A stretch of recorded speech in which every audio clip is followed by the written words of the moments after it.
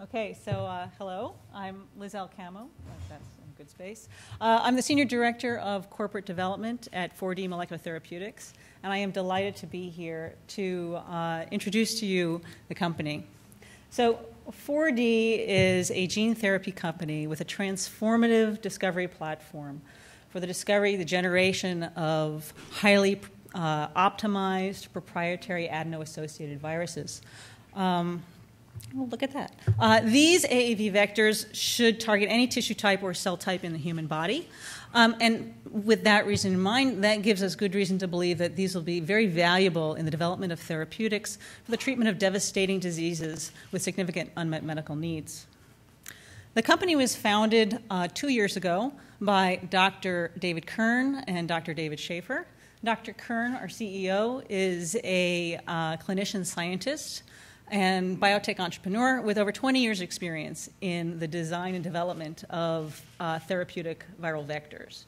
Dr. Schaefer, our CSO, is a professor of bioengineering and the director of the Stem Cell Center at the University of California, Berkeley, and he's a world leader and pioneer in this field of AAV research. The platform technology is therapeutic vector evolution, and I'll go into more detail in a bit, but suffice it to say that the variants that come out of it form the cornerstone of our intellectual property portfolio. They've also given us a fantastic opportunity to work with some wonderful collaborative partners, as well as to set up our own internal pipeline of therapeutic products. The company is about 30 strong at this point, and we're located in Emeryville, California, which is next to Berkeley and just across the bridge from San Francisco. So a little bit more about the discovery platform, therapeutic vector evolution. This platform enables us to select for AAV variants that are capable of overcoming the hurdles that first-generation wild-type AAVs face. Now, when you think about developing a therapeutic, you think about the cell types you need to hit, you think about how you're going to deliver that viral therapeutic to get to those cell types, and you think about neutralizing antibodies that could shut that viral vector down before it gets to the cells of interest. So when we think about AAV and selecting for AAVs that have particular desired traits, we think about their ability to target a tissue. We think about their ability to target that tissue in the context of the route of administration that's the most clinically relevant route of administration. And we think about their ability to target that tissue even in the presence of naturally occurring neutralizing antibodies. These are the 4D MT vectors.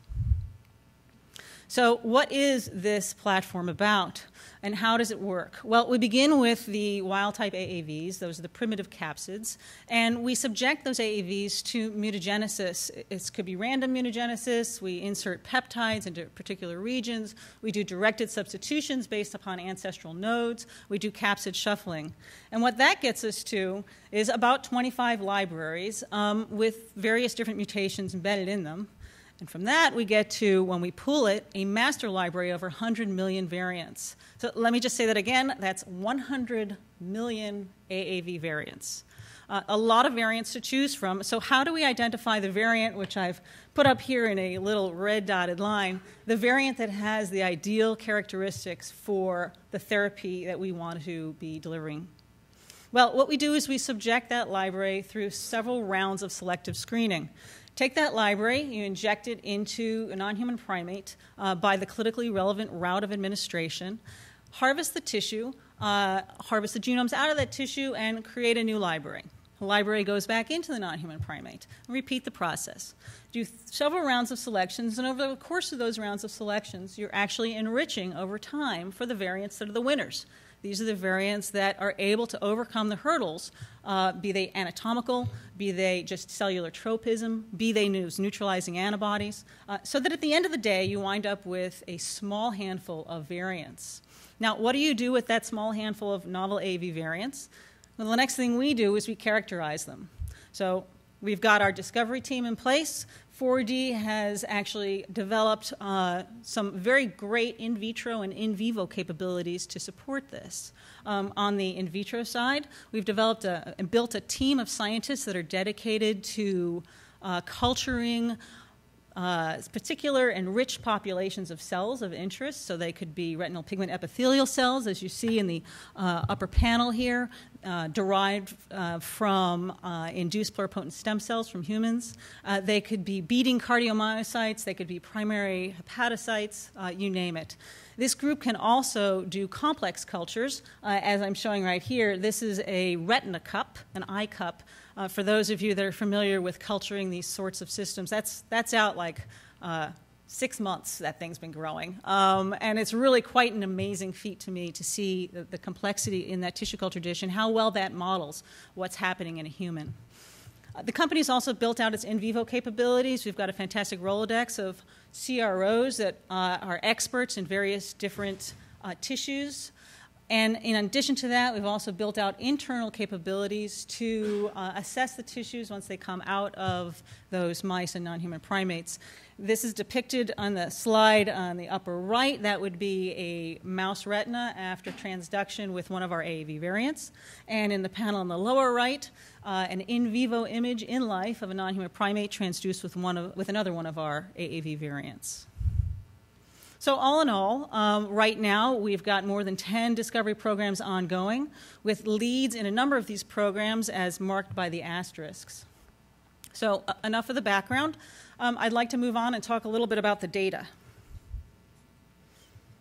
So what I've got up here is a schematic across the top of one of our lead discovery programs, this being our program in the retina, wherein we deliver the AAV vector to the vitreous, so the jelly of the eye, the least disruptive place to deliver an AAV therapeutic for the treatment of conditions, retinal conditions.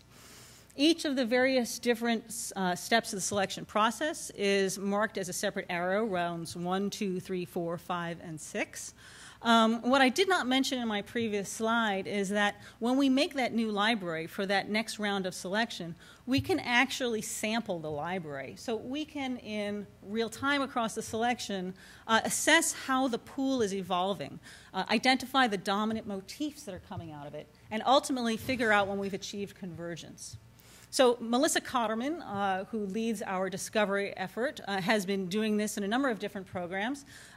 As we can see here, her data demonstrates that in this particular retina program, we have achieved convergence by around round 4, round 5. Here's a great example, though, of how you can monitor the pool. You can see that red pie chart. So the pie represents the pool, and the pieces represent a particular motif. You can see that red motif growing. It begins to take over the pool with each successive round of evolution. Now, here's an example of what we do next when we take that variant. In this case, Tandis Vazin's group, the in vitro cell modeling group, has cultured up retinal pigment epithelial cells and transduced them with either the variant of interest from 4D, that's V4, or AAV2. AAV2 being the background for this particular variant. And what you're seeing in the upper panels, that's natural GFP. So the variant is clearly doing a better job at transducing the cultures, both the number of cells and the extent to which those cells are getting hit by variant. In the lower panel, that's a magnification of the retinal pigment epithelial cells. And you can see ZO1 is a counterstain. This is a 95% enriched population of human RPE cells induced from induced pluripotent stem cells. On the right panel, we'll give you a little quantification of that. We've got about a 5-fold increase, 6-fold increase in the expression levels or the percentage of GFP cells, in the culture over the AAV2 backbone, the parental. And you can see that that is dose dependent with increasing multiplicities of infection.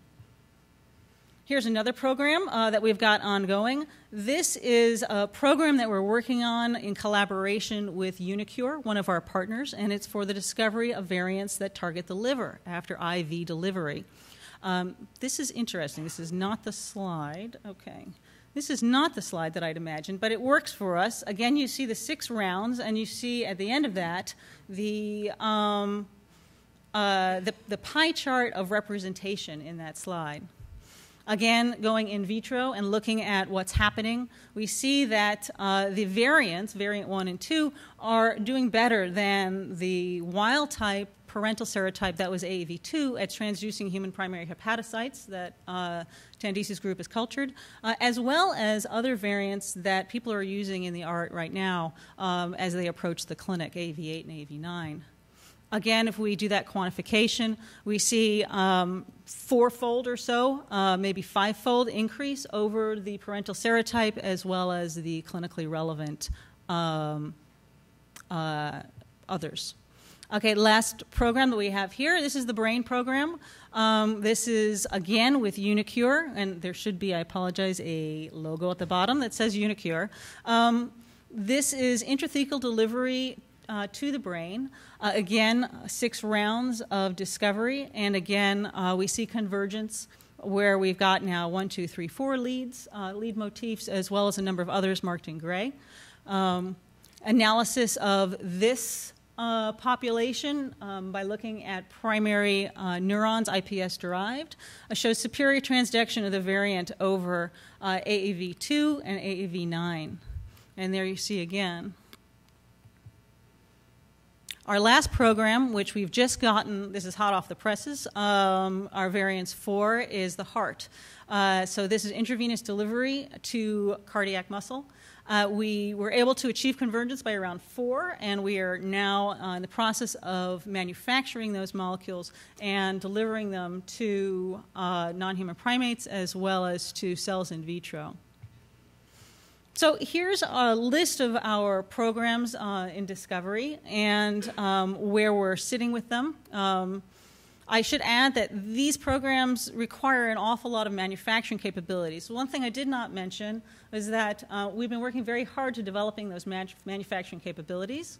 Anthony Davies, our COO, and the head of our manufacturing group, has put a pilot plant in action and is now thinking very innovatively about how to improve manufacturing in that plant going forward. So it's a partnering meeting. It would be remiss if I did not put up a partnering slide. We are very interested in partnering. We want to be able to enable our partners' products. Of course, we want to retain broad 4D rights. So what we do when we talk to our partners is we talk about the disease indication, we talk about the transgene payload, and we talked about our vector. And that combination is what we work with our partners to deliver to them. We've got a number of collaborators, collaborative partners. They've all been wonderful to work with, and we're really looking forward to seeing these partnerships grow. So on the last note, I'll just put my team slide up and point out Melissa and Tandis, who provided all the data here today. I will take some questions now and hand the podium back to my good friend.